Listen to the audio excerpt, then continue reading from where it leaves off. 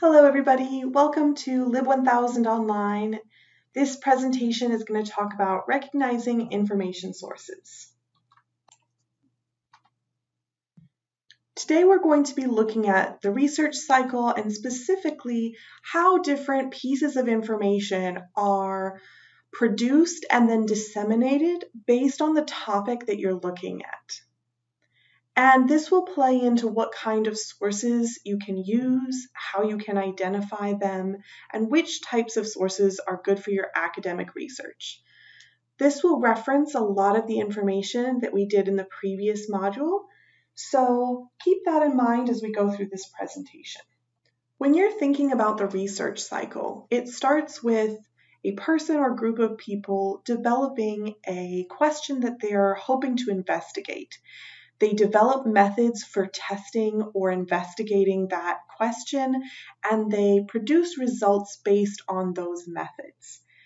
Those results are then analyzed and published in, let's say, a journal, a book, a trade document of some sort. And after that publication is released, it is analyzed by other people within that field and helps those people to develop new questions, and the cycle continues.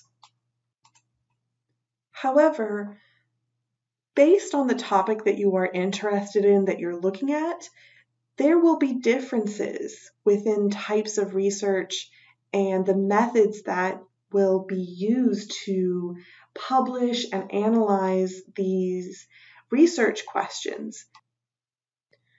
Firstly, we want to think about how information is produced and disseminated. So, who creates information? Based on the topic that you're looking at, different people in different fields will create information that pertains to that topic. For example, weather, you will usually have meteorologists who are creating information that pertains to weather. For dinosaurs, it would be paleontologists. For social trends or other more broad topics, you may have many people who are involved. Scientists may be involved, sociologists may be involved, census responders, all help to create information depending on certain social trends. And that's true for a wide variety of topics. The second thing you want to think about is where that information is going to be available.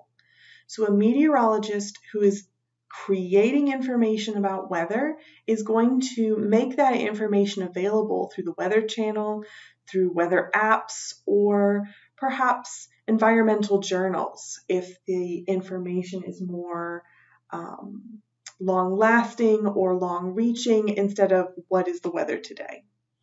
If you're looking at information about dinosaurs, paleontologists would be developing or creating or discovering that information, and it will be available in museums, in journals, in books, perhaps documentaries or children's programming. All of that are very valid ways of disseminating information based on the topic. Coming back to social trends, you may find information about this topic within statistical reports. The Pew Research Center releases a lot of statistical reports about different social trends. You could also find it within different journals and conferences.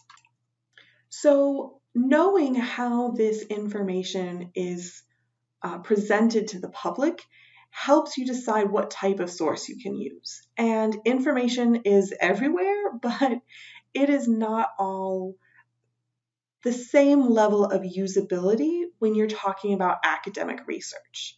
If you're looking for general information, using social media, newspapers, magazines, even podcasts are perfectly valid ways of getting information that pertains to your personal life. But doing academic research will require you to have more reliable sources than, let's say, social media. So considering what we talked about last module, you are going to be looking at primary and possibly secondary sources. People who are doing research directly and reporting their results. You are not looking for people who are reiterating well-known facts. And one of the ways you can decide where to look for information is to look at 3 specific areas: intent, audience, and format. When you understand what intent means, that can help you to identify types of sources. So, what is the purpose of this information? Are they trying to sell me something? Are they trying to change my mind? Are they explaining a problem? If you're looking at news sources, what is the political bias of that news source? Are they trying to spin facts in order to create an emotional response? If you are looking at a medical solution, is the person selling that medical solution, or are they trying to prevent you from using a different solution? All of those things are really important to understand, because what you want to find are sources that are trying to educate you, to provide information, to give context without being overly biased. And you want to combine that with who is the intended audience. Is it supposed to be other professionals, other scientists within that field? Is it general education, maybe for general college classes? Is it the public? This is to inform you about something that happened. Is it intended for students? Who is intended to read this? And combining both intent and audience will really help you understand what format you're looking at. Are you looking for a book? Are you looking for a journal or an article?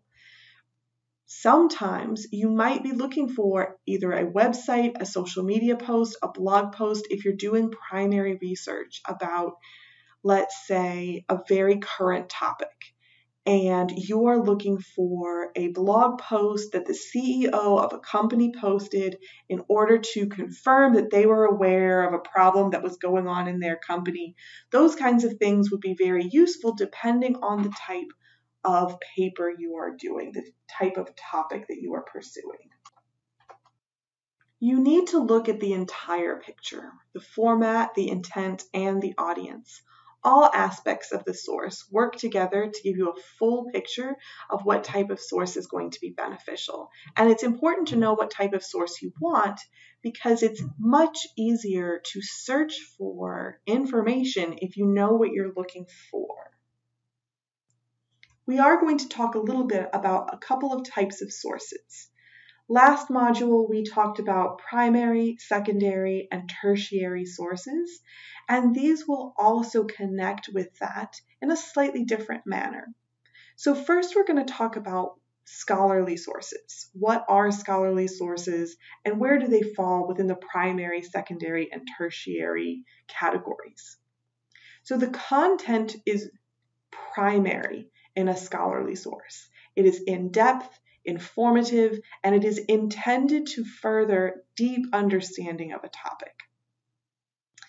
There will be author credentials. The author is an expert or an academic. That's very important, because knowing who the author is and that the author has the education and experience in order to fully prove that they have a deep understanding of the content they're creating is very important to making a source trustworthy. The audience that you're looking at will be other scholars, researchers, and academic students like yourself. It is going to be a peer-reviewed, which means many experts in the field will all be researching and reviewing this before it is ever published in order to make sure the information is as accurate as possible. And a scholarly source is going to provide references. They will let you know how they found this information, where they found it, who agrees with them, who is disagreeing with them, and how this source fits into the context of the topic. The second type of source is a popular source. The content is going to be secondary.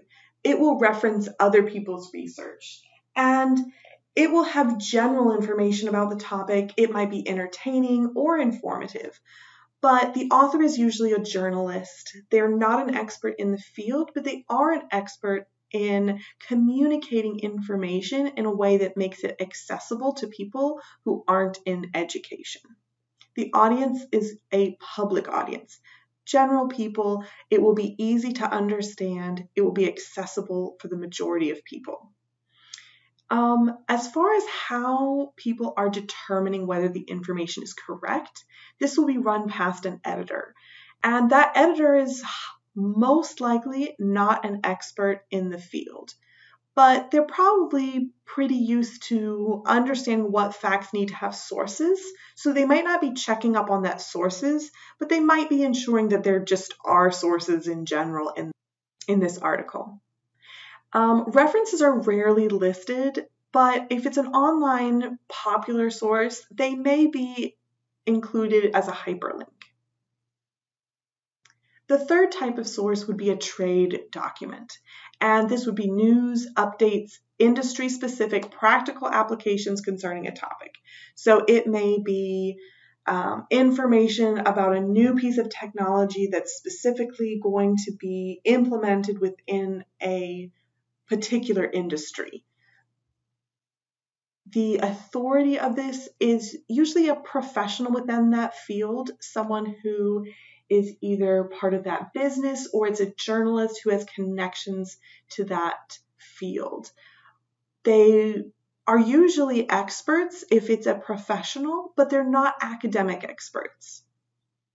The audience is going to be other professionals or perhaps hobbyists who take a great interest within that field.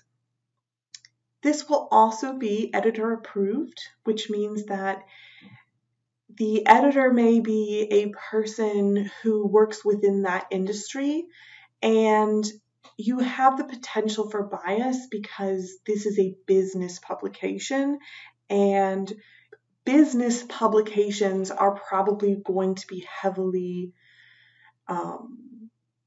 influenced by who is publishing them and how they want their company to be perceived. They also rarely list references because the information is produced by the company and then published by the company. They are their own reference. When you are doing academic research, you will want to focus on scholarly sources. They are primary sources. The author is an expert or an academic, and they are peer-reviewed. And these are three very important aspects to making sure that you are using credible information. So what exactly are peer-reviewed sources and why are they important? So peer-reviewed sources are read, evaluated, and rejected or accepted by experts in the field. Published peer-reviewed sources will be reviewed and revised many times before publication to limit any errors, bias, or redundancy. So I've included an image here that shows the whole process of the peer review flowchart. So all the way at the left, the author has already done the research, they have written the document, they are submitting it. And then it goes to staff editors. And if they don't consider this to be a credible source, it doesn't go any farther along in the process. But if they believe the information is interesting and will contribute to the conversation around this topic, they will move it back to the author with their own revisions. And it will have to be revised by the author before the editors will look at it a second time. Now, after the author has revised the editor with all of the corrections, then it will be moved to peer reviewers who will read and provide comments on the manuscript. And there are more than one peer reviewers, usually about 3 to 4, who will read this paper independently and provide revisions for the author.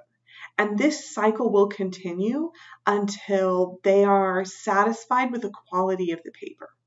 And then it will return back to the staff editors who will consult with other academic topic-specific editors and come to a decision at that point about whether they even are prepared to publish this paper.